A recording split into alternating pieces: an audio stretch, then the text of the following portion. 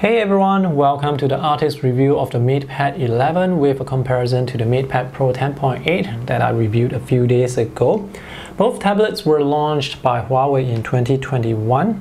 So my review will be a bit long. If you want to save time, just check out the text reviews that I have already written on my blog. The link is in the video description below. These two tablets were launched at the same time and have a lot of similarities. If you want to tell them apart at a glance, just look for where the camera is. So on the MatePad Pro, they have a punch-hole camera within the display, whereas the camera on the MatePad 11 is on the bezel here.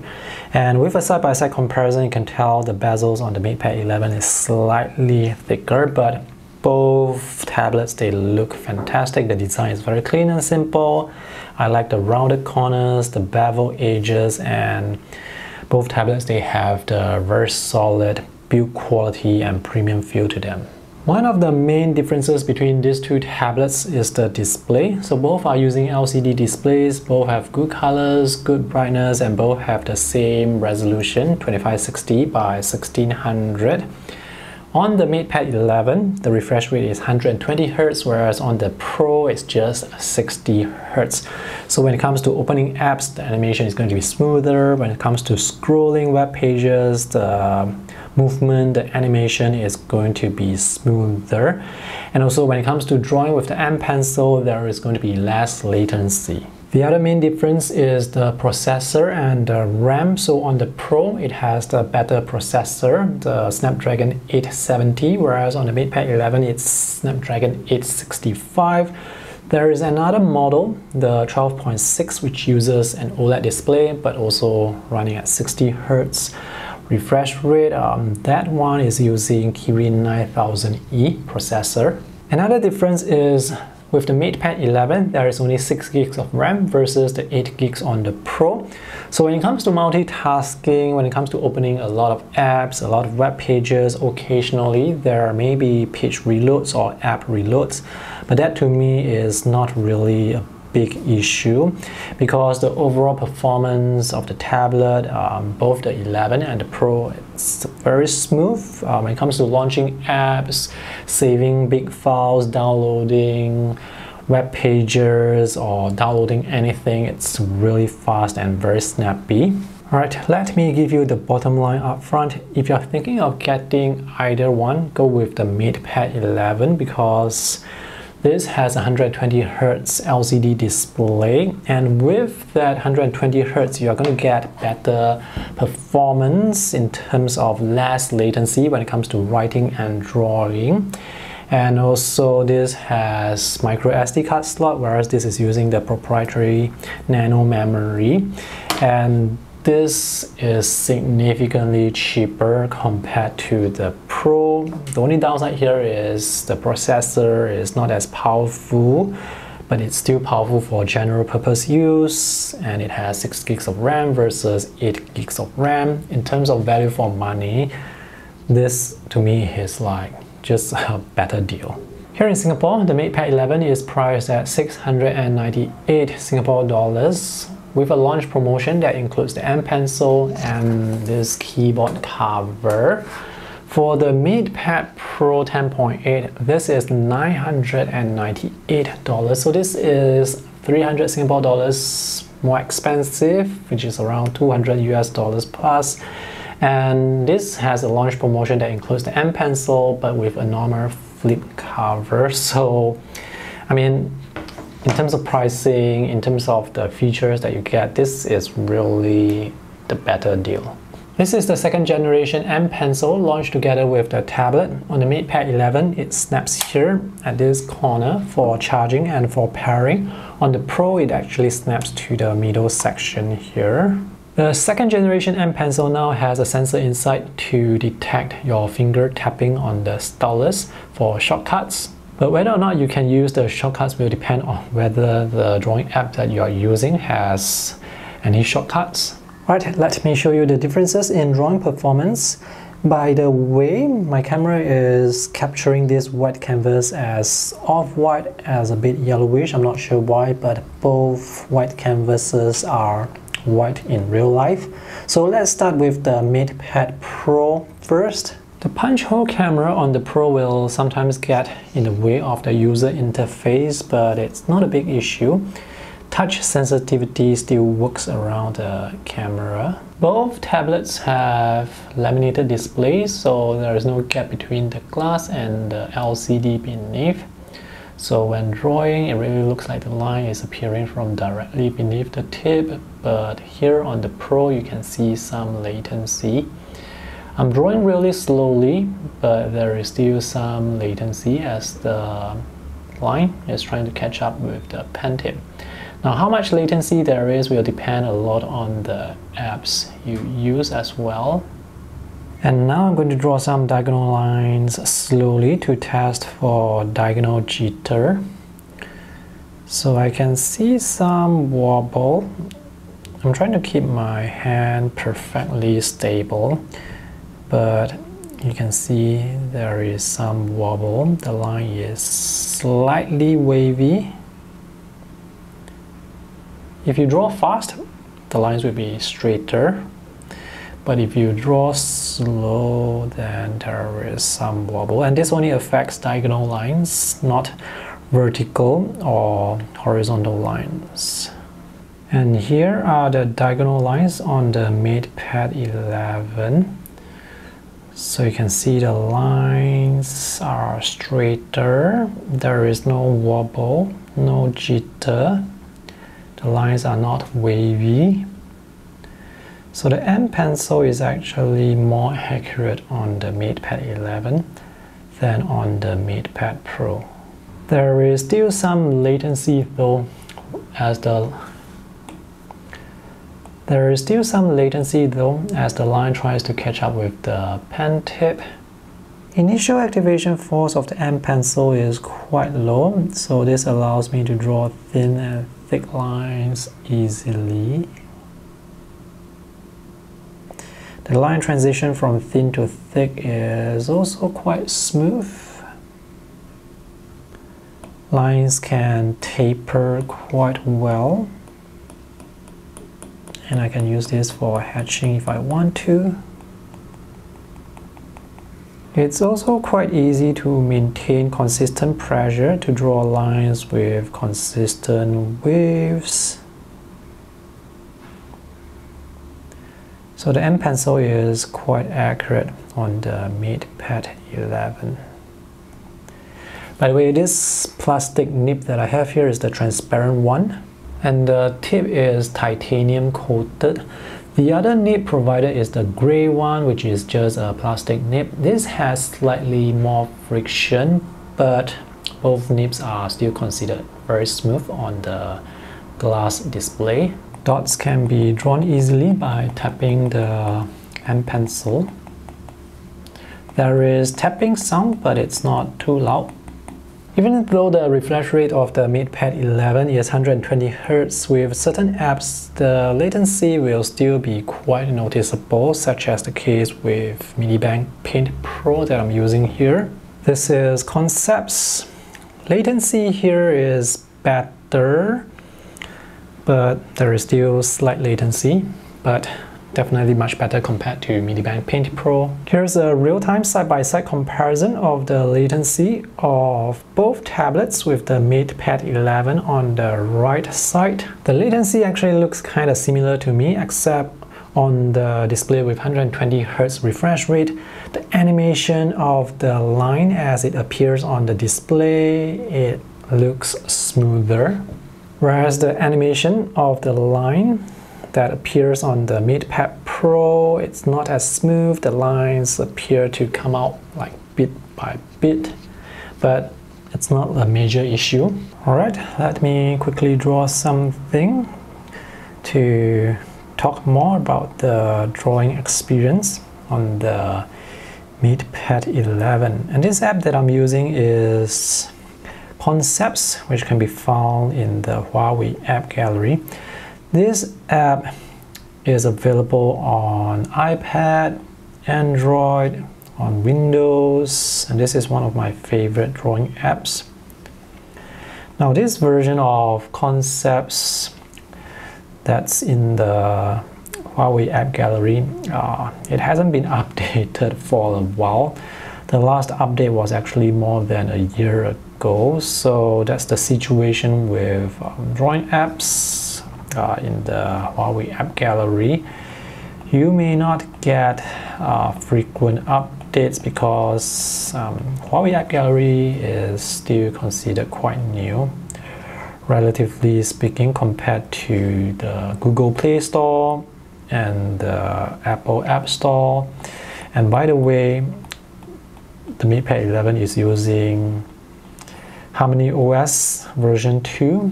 There is no Google Play Store on this OS.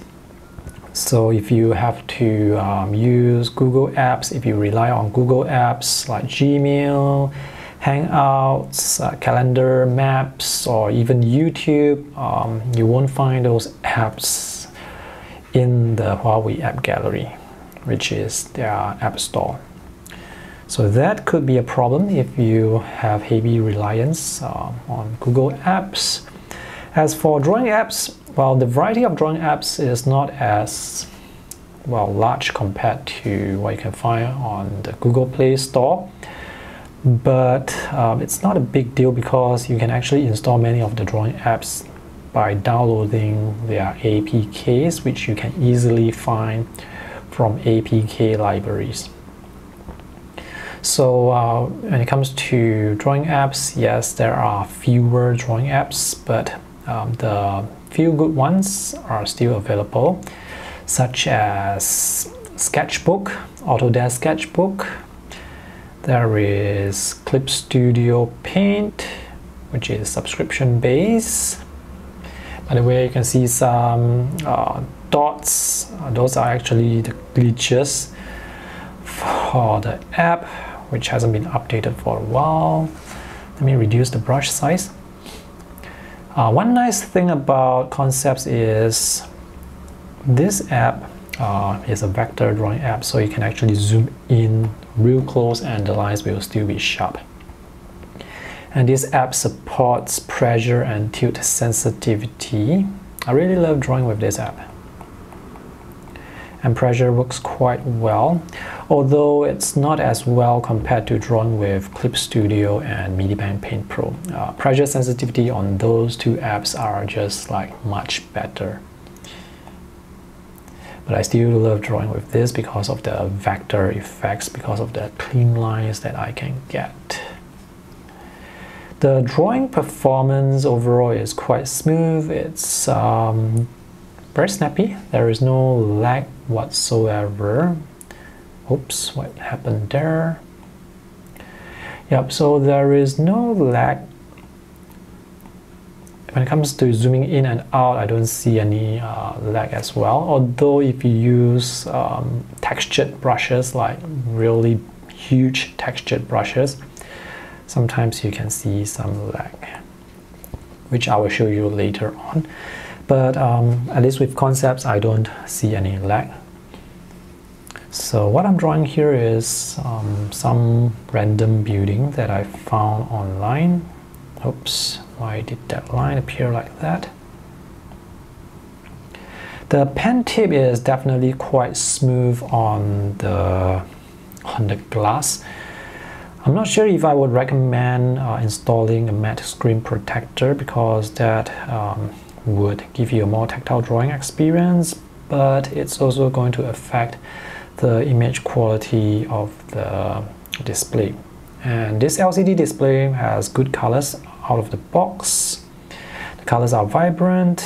If you want to use this as your main media device, you can definitely do so. You will definitely enjoy the high resolution when it comes to playing videos. But as mentioned, there is no YouTube. So if you want YouTube, you have to use youtube.com. You have to go to their website, which I do. When it comes to playing YouTube videos, you can get up to 1440p resolution, so the videos, all the visuals, they will look sharp. And all the visuals that you see here on this tablet, it's really sharp. There is no pixelation whatsoever. So all the user interface elements, the buttons, the menus, they are all going to be really sharp. So the M pencil is actually quite accurate.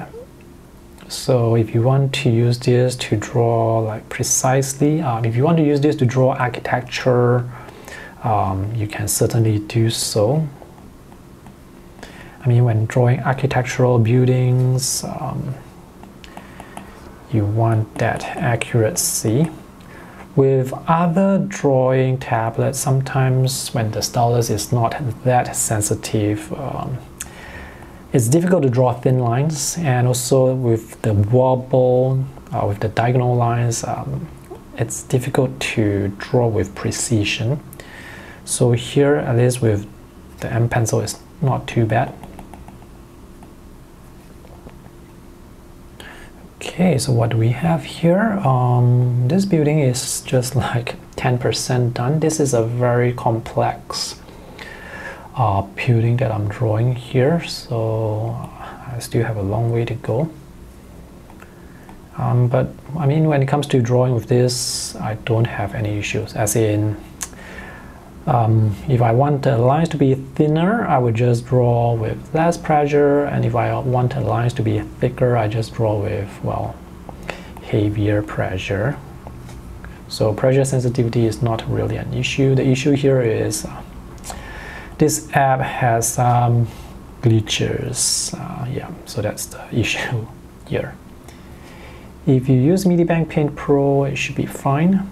The nice thing about concepts is, because this is a vector app, all these lines are actually individual parts.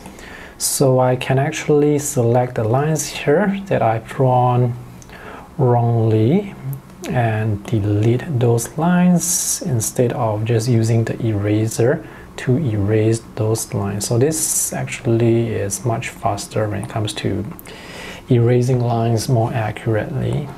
But of course, each drawing app will have its own pros and cons, obviously. So the con here is the lines here can be a bit wavy, but that also comes down to how slippery or how smooth this pen is sometimes on the glass surface. So this pen actually glides very easily. If you want more control, you may want to buy an artist glove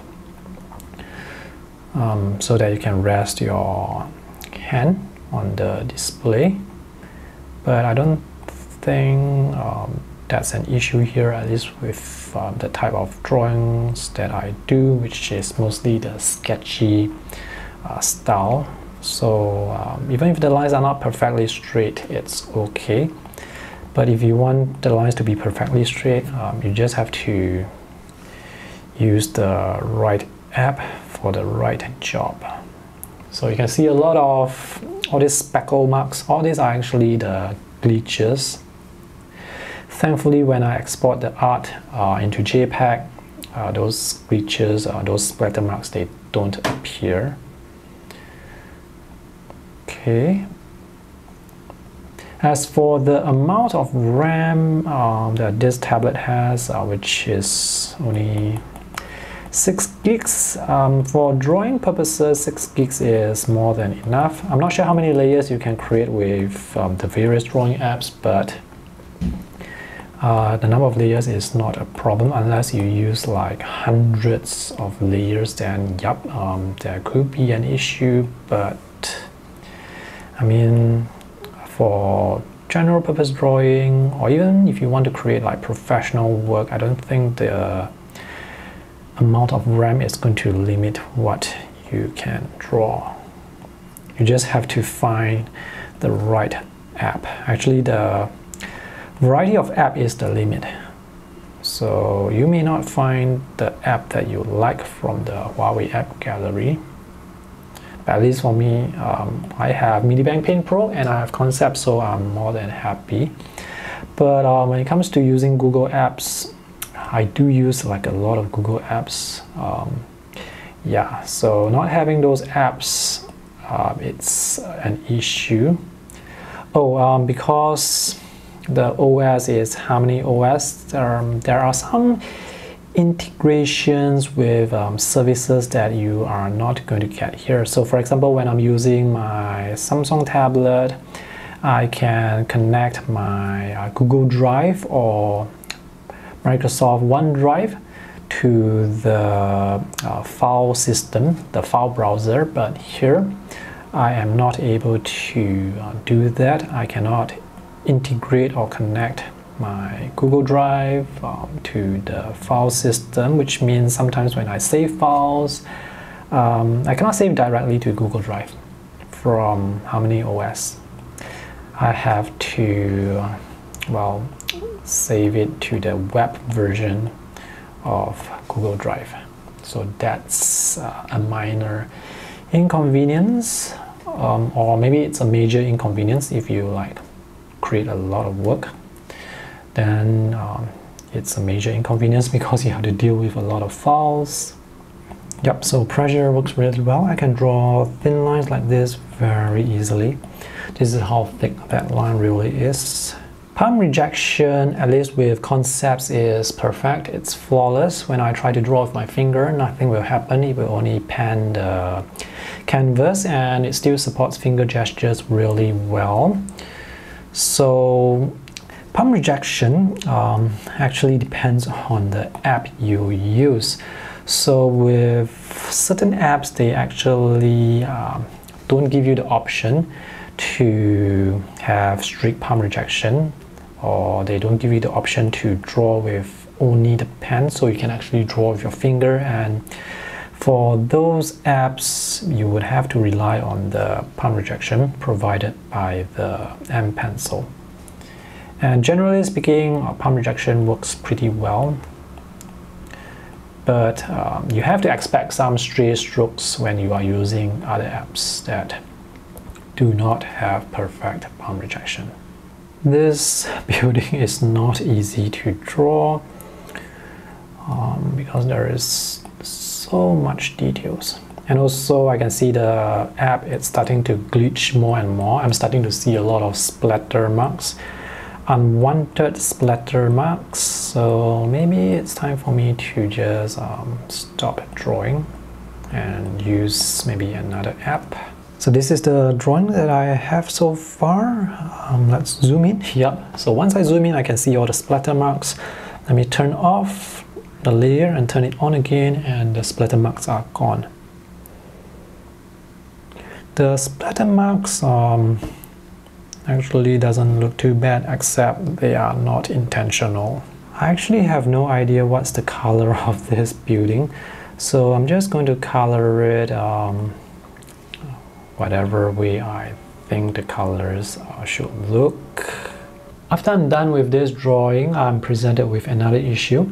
So when I tried to save this concepts file online so that I can work on the file with my computer or other tablets, I wasn't able to open the file, probably because this version of concepts is just too old, and the file that it saves cannot be opened by a newer version of concepts.